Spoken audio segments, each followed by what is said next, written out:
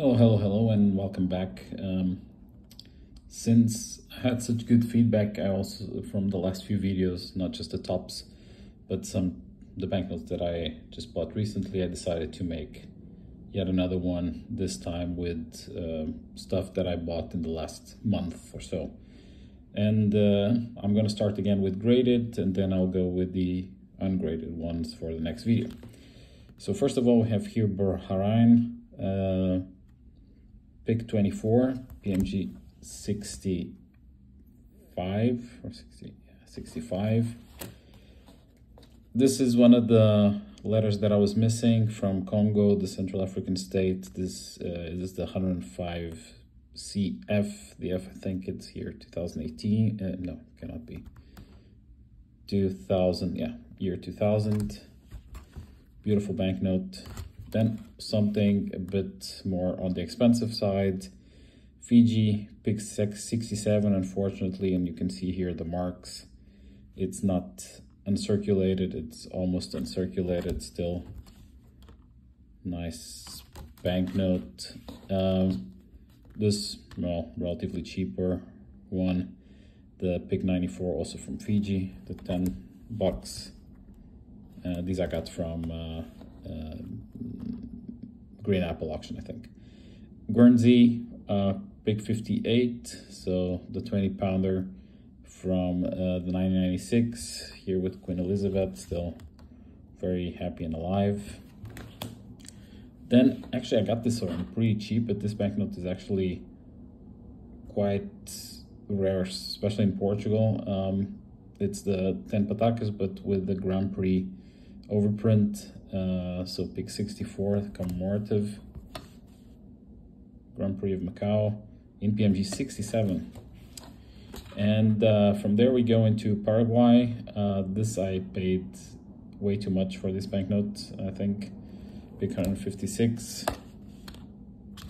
I already had it, but not graded. And then we go for another one from Paraguay. This is a bit more recent. Pick 208. 5,000 Guarani. Not the most beautiful banknote.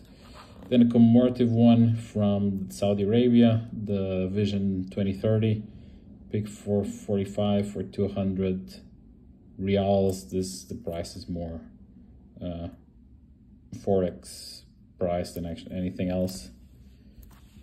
Then for my neighbors up East Spain, the 5,000 pesetas. I quite remember using this one when I was a kid going to Spain from 1992 with Christopher Columbus here, and also not bad in the back. I actually like this series a lot from Spain, especially the 1,000 pesetas.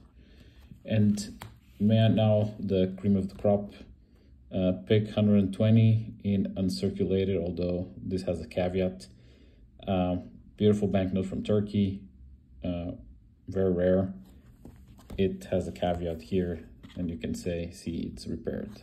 Still, this was 1,200 bucks, and it's a beautiful banknote, and I'm not really sure where it was repaired. And then two banknotes. I have to admit I bought this a bit on a limb without making too much of a research, so. But I didn't overpay. I think I paid a fair amount. I don't do so much US, but I do like the 100 bucks one. And this is from 1934, St. Louis one. And I bought two of them. One in PMG 63 and the other one in PMG 65. They have different signatures. One is Julian and Vincent. The other one is Julian and Morgenthau. But yeah, it's the same banknote. The back here, you can clearly see that this one is a worse uncirculated, and this is the better uncirculated version. Yeah, that was it for this last few months in terms of graded. There's a ton of it from ungraded, some better stuff.